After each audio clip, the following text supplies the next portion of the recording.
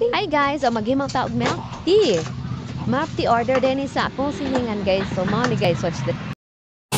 Na guys, mag-crush ka og ice or yellow. Oo, mao din siya guys. Tapos ana guys is aton siyang i-blender o diha nato i-mix ang atong evap at saka flavoring sa ato ang milk tea. Taro di atong gigamit guys, no? Taro ang atong gigamit. Di ba guys?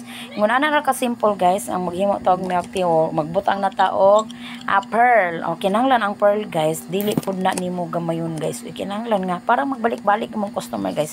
Imo pa nang dagan-dagahanon o modern na siya guys. Naa na siya taro flavor o gana siya evap and condense. Ako butang ang condense guys para ang lasa niya guys is alami gid siya guys. Modern na siya guys. Tapos na guys. Ready to serve na guys. O gikuha na sa customer. Diba guys? Ato sang tilawan.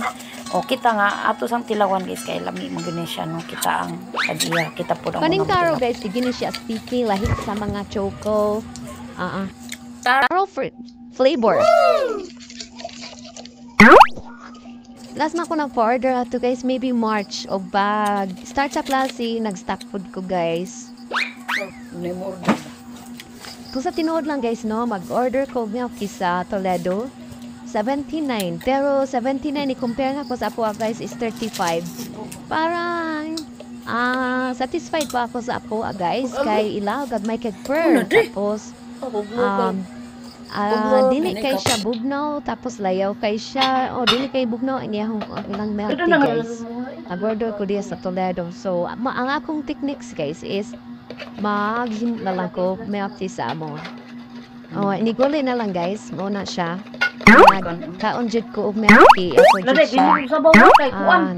Naghim-jud ko guys. Og naapoy ni order. So, mara na guys. Thank you for watching guys. Please follow, share, and comment. Thank you guys, no? Thank you very much sa inyong pag-participate sa akong videos. Thank you guys. Bye!